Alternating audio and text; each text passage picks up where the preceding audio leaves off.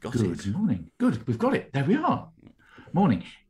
Now, this is clearly Francis, Hello. not Garth. Indeed, Garth's otherwise engaged this morning. he is.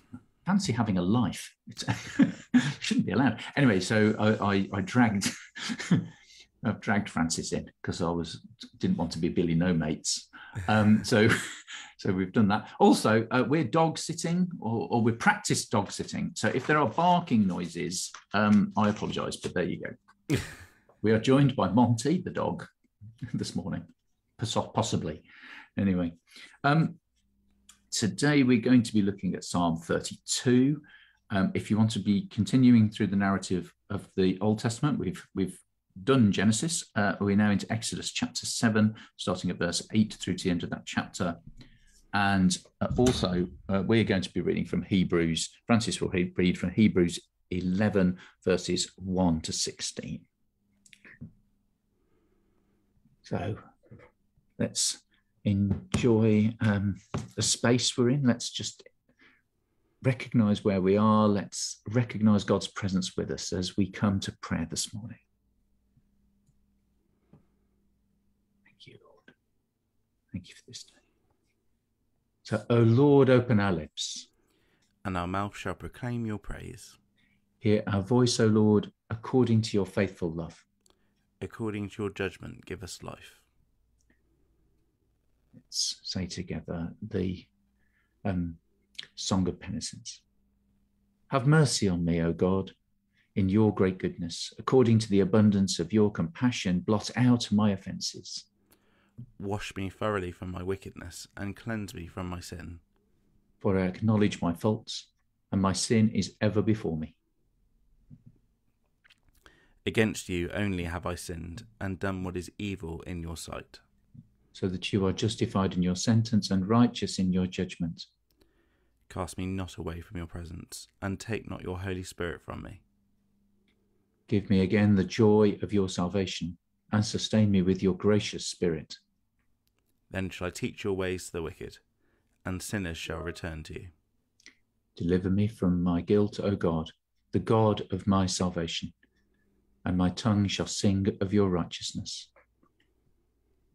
Glory to the Father, and to the Son, and to the Holy Spirit, as it was in the beginning, is now, and shall be forever. Amen. Amen. The night has passed, and the day lies open before us. Let us pray with one heart and mind.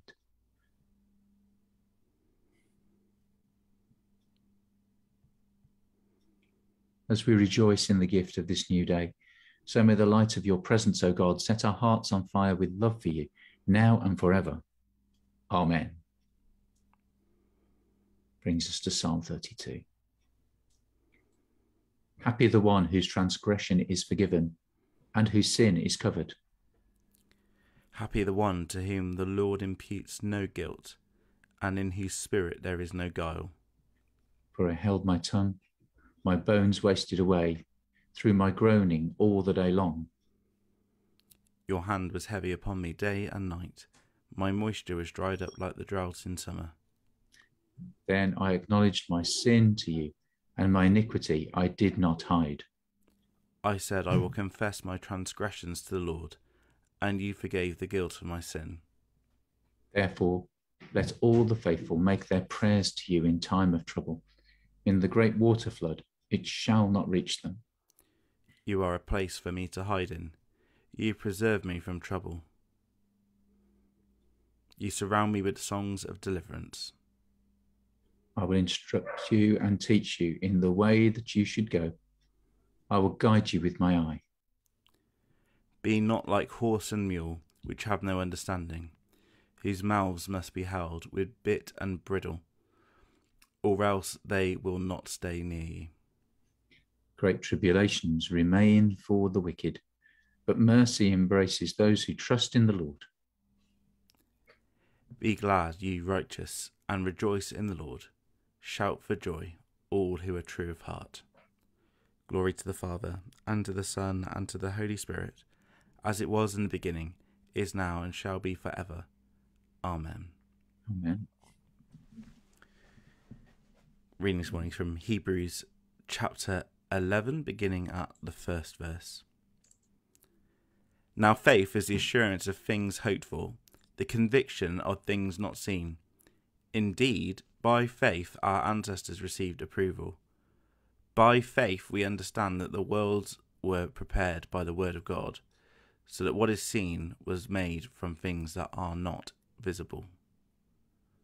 By faith Abel offered to God a more acceptable sacrifice than Cain's. Through this he received approval as righteous, God himself giving approval to his gifts. He died, but through his faith he still speaks. By faith Enoch was taken so that he did not experience death, and he was not found, because God had taken him. For it was attested before he was taken away that he had pleased God. And without faith it is impossible to please God. For whoever would approach him must believe that he exists, and that he rewards those who seek him. By faith Noah, warned by God about events as yet unseen, respected the warning and built an ark to save his household. By this he condemned the world and became an heir to the righteousness that is in accordance with faith. By faith Abraham obeyed when he was called to set out for a place that he was to receive as an inheritance, and he set out, not knowing where he was going. By faith he stayed for a time in the land he had been promised, as in a foreign land, living in tents, as did Isaac and Jacob, who were heirs with him of the same promise. For he looked forward to the city that has foundations, whose architect and builder is God.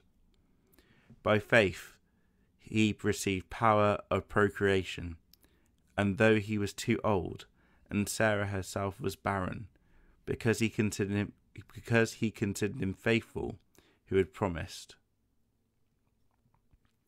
Therefore, from one person, and this one as good as dead, descendants were born, as many as the stars of heaven, and as the innumerable grains of sand by the seashore. All of these died in faith without having received the promises, but from a distance they saw and greeted them. They confessed that they were strangers and foreigners on the earth, for people who speak in this way make it clear that they are seeking a homeland. If they had been thinking of the land that they had left behind, they would have had opportunity to return. But as it is, they desire a better country, that is a heavenly one. Therefore God is not ashamed to be called their God. Indeed, he has prepared a city for them. This is the word of the Lord. Thanks be to God.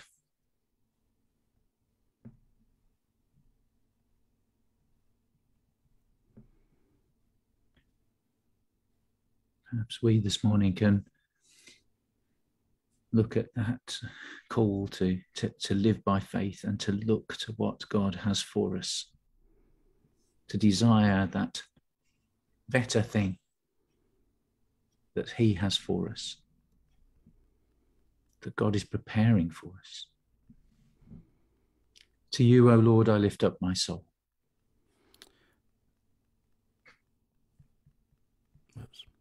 O my God, in you I trust. You are the God of my salvation. To you, O Lord, I lift up my soul. In you I hope all the day long. O my God, in you I trust. Remember, Lord, your compassion and love, for they are from everlasting. To you, O Lord, I lift up my soul. O my God, in you I trust. Blessed are those who hunger and thirst for righteousness, for they shall be satisfied. Blessed be the Lord, the God of Israel, who has come to his people and set them free. He has raised up for us a mighty Saviour, born of the house of his servant David. Through his holy prophets, God promised of old to save us from our enemies, from the hands of all that hate us, to show mercy to our ancestors and to remember his holy covenant. This was the oath God swore to our father Abraham, to set us free from the hands of our enemies, free to worship him without fear, holy and righteous in his sight all the days of our life. And you, child, shall be called the prophet of the Most High, for you will go before the Lord to prepare his way, to give his people knowledge of salvation by the forgiveness of all their sins. In the tender compassion of our God, the dawn from on high shall break upon us, to shine on those who dwell in darkness and the shadow of death, and to guide our feet into the way of peace. Glory to the Father, and to the Son, and to the Holy Spirit, as it was in the beginning, is now, and shall be forever. Amen. Amen. Blessed are those who hunger and thirst for righteousness, for they shall be satisfied.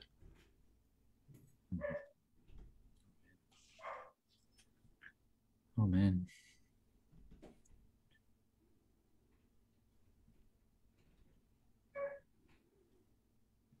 As we look to historic characters of the past in the biblical narrative of their walking by faith with you, Lord, help us to walk by faith with you in our time and place. Help us to be a people that look to the promise, your promise. So, Lord, be with us. Lord, guide us and strengthen us. Lord, when we falter, draw us back to yourself, that we may know your goodness. We may know your power to transform and to change. Lord, in your mercy, Hear our prayer.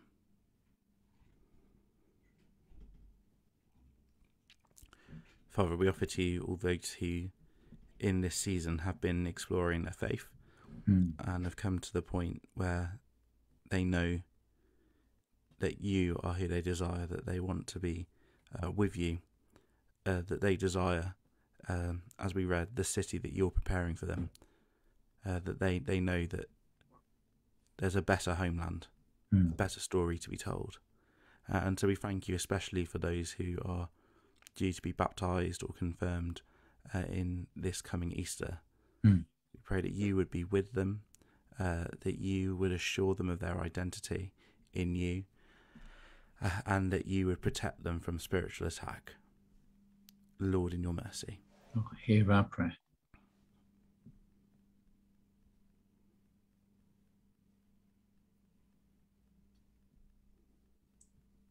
Yes, Lord, we pray for those opportunities for others to join in that journey of discipleship. For those who are returning to faith, having perhaps been away from church or away from you for a season. Lord, we pray for those you are drawing back to yourself in this time. Lord, we pray for those who have never known you, that are simply reaching out. Lord, we pray for those opportunities to have many more that we can join along with in that journey of coming to know you, deepening their faith in you. Lord, may you strengthen us as we do that. May we be encouraged, all of us in that same journey, a journey of being drawn to you. Lord, in your mercy. Hear our prayer.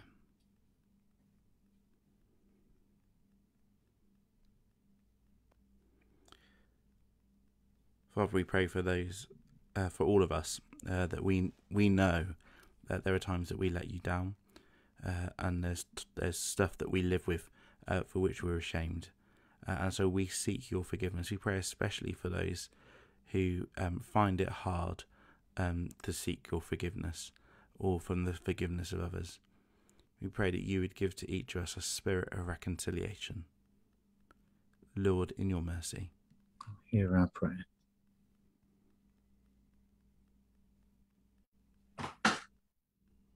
Lord, just thinking of those known to us who are suffering in body, mind, or spirit as well. Lord, pray that you will, excuse me.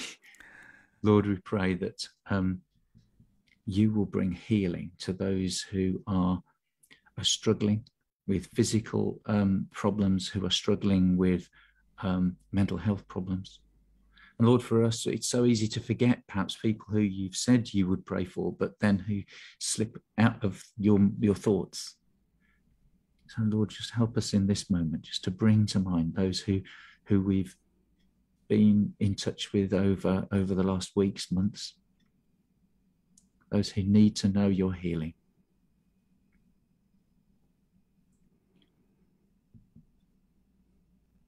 Lord, help us to be people of faith, that you may have an environment in which to work where we expect you to work.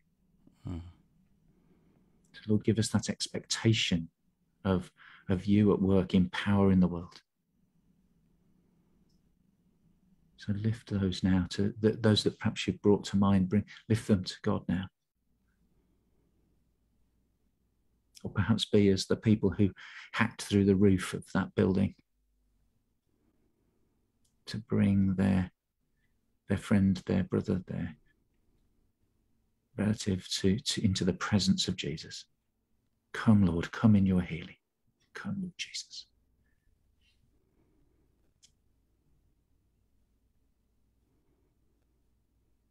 Oh, Lord, in your mercy. Hear our prayer.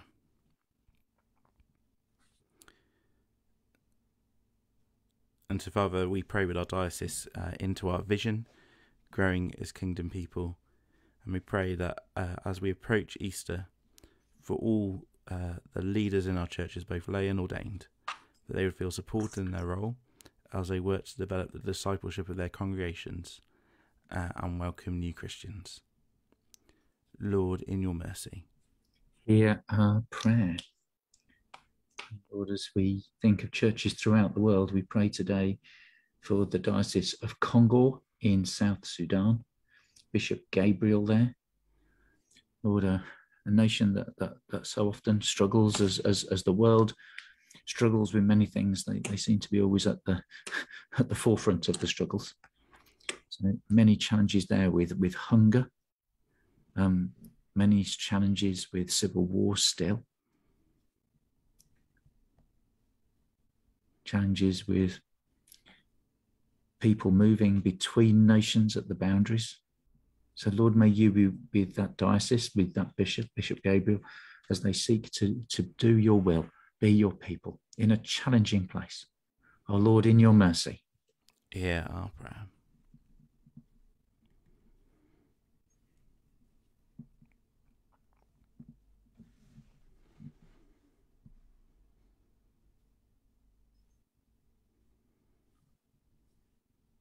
Lord, in a week where our collects has caused us, and as we pray today, causes us to look at our sinful nature. Lord, we offer to you the challenges that we face and asking your forgiveness, but also the challenges of our world. Lord, so many things in our world where it is hard to see how those problems can be resolved, how the sinfulness of it can be reconciled. But you, Lord, are a merciful God, a powerful God who can bring transformation where we cannot even imagine it. So, Lord, we pray for that. We pray for that in Ukraine. We pray for that in the hearts and minds of those who are promoting and sustaining the attack, the invasion from Russia.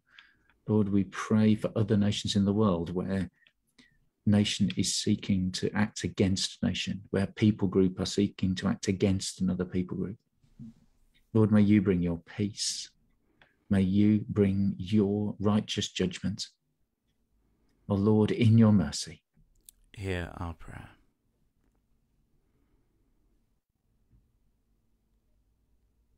So looking to you as a merciful God.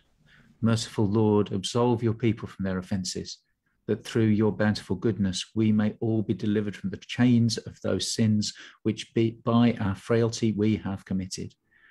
Grant this, Heavenly Father, for Jesus Christ's sake, our blessed Lord and Saviour, who is alive and reigns with you in the unity of the Holy Spirit, one God, now and forever. Amen. Trusting in the compassion of God as our Saviour taught us, so we pray. Our Father in heaven, hallowed be your name.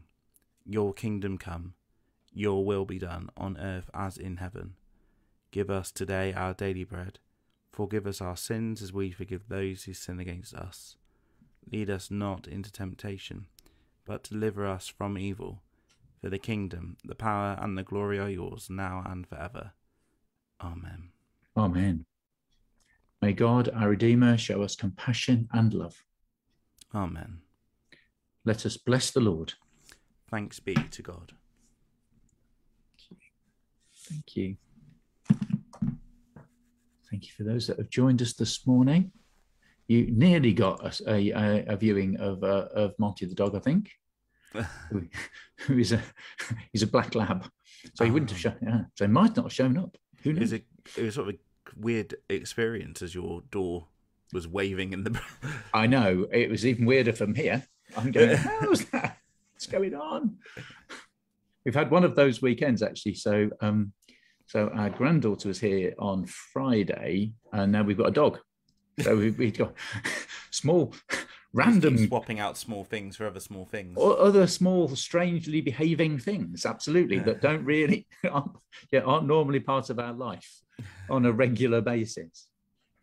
Yes, this is an experiment because our daughter's going on holiday, and when she goes on holiday, we're dog sitting. So this is us. This is acclimatization for us and/or the dog. Probably a bit of both. Bit of both. We dog sit for another dog, but yes. Anyway, but there you go. So so I don't know what you've got on today, Francis. We don't normally speak on Saturday. Well, we do, but not normally at this time of the morning. No, usually in a mad panic at the end of the day. Absolutely going, what have we forgotten? No, I've got to go and rededicate the war memorial in outside St Stephen's. That's at 12 o'clock today. That won't take very long, but I need to. There's that to do. It's 100 years since that was dedicated the first time. Mm-hmm. Yes, so that's at 12. And other than that, it's the admin. Yes, that's exactly it. That is the other panic, making sure things are ready for tomorrow. Indeed, yeah. Because over the entire nation are ruining the time when, looking back to the time when what you had to do was all the words you needed were in a book, and the congregation had got them in a book. And the hymns would be chosen by somebody else who would play them on some sort of device, and or a band would play them without you actually having to interfere. Yeah. Whereas now currently still are living in a world where much of that has to be done by us or by somebody else. And by the time we've told somebody else, we might as well have done it. Yes. Go figure. Anyway, good. Well, thank you for joining us, peeps, and I hope you have a great and blessed day. And we look forward to seeing some of you, we hope, tomorrow at St Stephen's at 9:30 or at other churches around. Well, you won't see us, but other people at other churches around Redditch. Because I'll be at Tardebigge tomorrow. Oh yes. So people go to Tardebigge tomorrow, they'll see me. Yeah, don't go at 9:30 though. Don't go at 9:30 though. That's 11. No, you're at 11. So no, I'd forgotten about that. You're at yes. I need to remember that so I don't go as well. Hello. We'll be somewhat overstaffed if we. So it's unnecessary. So no. Francis is at Tardebigge at 11. I'm at St Stephen's at 9:30. Yeah. Other people will be at other places around church, around Redditch. So you should check that out. Good. Have a great day, and we look forward to seeing you some more. All the best.